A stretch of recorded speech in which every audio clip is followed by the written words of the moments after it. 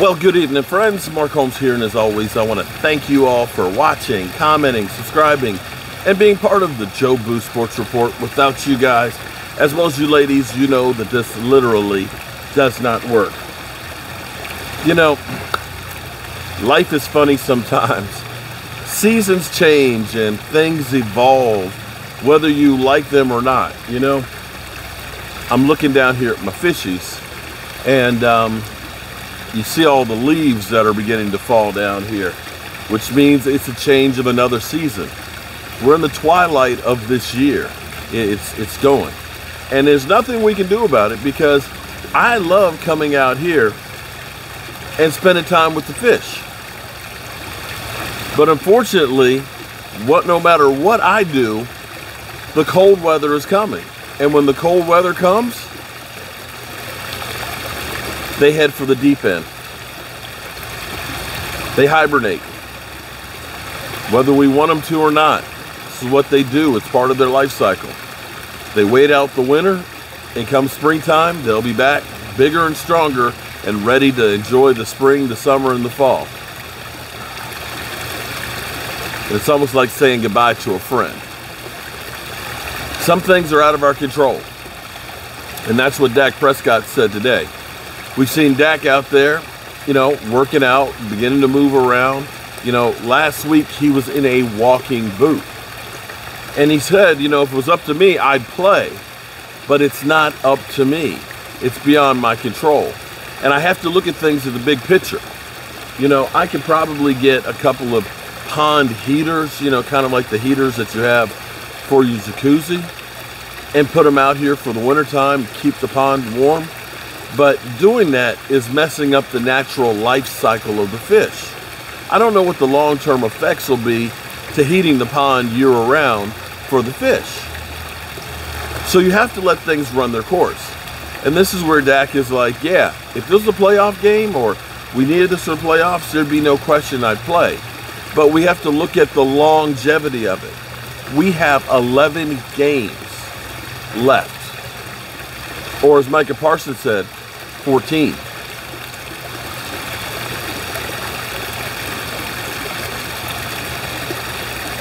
And one game is not more important than the other ones until you get the playoffs. And this is where, do you go ahead and say, we're all in for this game, and Dak Prescott is not completely healed? Because this is the leg that was broken. So clearly, this could have been tied to the injury and still coming back. You can't have catastrophic damage like that without having some ramifications and some issues. When you think of Jalen Smith and his knee injury, how it affected his foot, because it's all, you know, the knee bone connected to the thigh bone and thigh bone, you know what I'm saying. So Dak is, we'll see. Now we got tomorrow to practice and keep working and see how it goes. You got the walkthrough, well, actually traveling Saturday. So we'll need to know by Saturday whether or not he's going to go to even make the trip to Minneapolis. For me, I want Dak out there every game.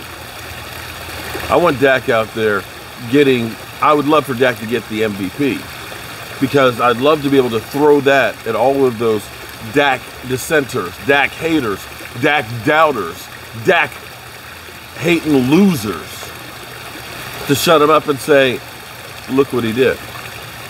But more than seeing him out there every single game, I want to see him out there holding up the Lombardi Trophy.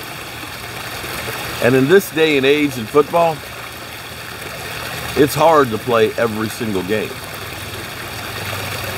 This is one that we're going to need to rely on the medical staff to hopefully come up with the right answer on whether or not Dak should play. Yeah, it'll be interesting. But like I said the other night,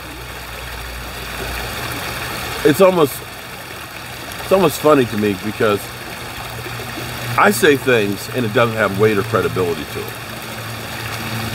People will say, you don't work for the Cowboys or ESPN, or, you know, you're not credible. But if you watch the show enough and listen to the things I say, you'll find out that I actually am spot on. told you guys about 3 weeks ago, come the bye week, the Dallas Cowboys may be looking at some different changes on that offensive line. And that La'el Collins wouldn't necessarily automatically be plugged in as a starter. I told you that. I told you that. I told you guys when people were touting how good Denver was and Carolina. They're 3-0! I said, wait till October, because that's when you really find out what teams are what.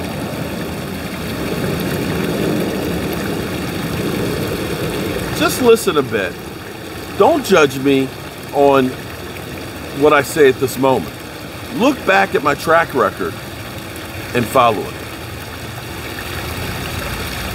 In 2016, after the Senior Bowl, I was that guy that said Dak Prescott is the best quarterback for the Dallas Cowboys.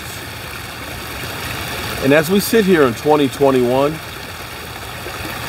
every quarterback that was drafted in that class is either no longer playing, not a starter, or not even with the same team that they started out with, except for Dak Prescott. Well, somebody commented and said, I want to see the fish pond. And today was a warmer day, so these days are few and far between. And of course, they're looking for one of those last meals here as the temperatures go down. So let me see if I can get them to come play for probably one of the last few times this year for you guys. So, wait! Here, fishy, fishy, fishy. Come here, fishy. Come to Papa. Come to Papa. Hey. Hey, guys. Say hello to the camera.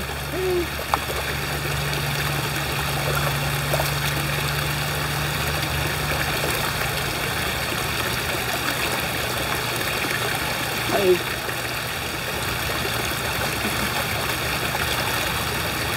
Hey. Let me move the camera so you can see my babies.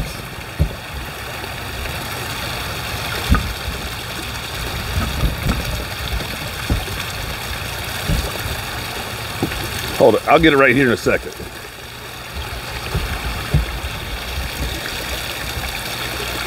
Broke-ass media. Here we go, guys. Say hello to my little friends. Come here, guys. Say hello to the camera. Can you see? Look. Come here, guys. Woo. You see that?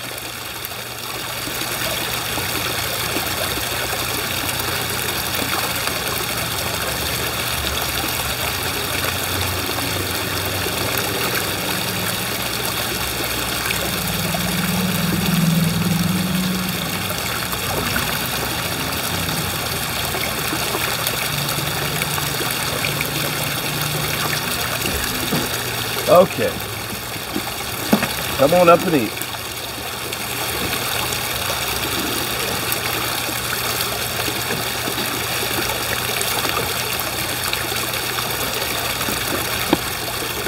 Yeah. They're beautiful. They're my babies. And sadly, season's changing. There's nothing I can do about it. But wait until the springtime when they come back out. I'm Mark Holmes, and well, I'll see you guys tonight. We'll be live streaming the game. Peace.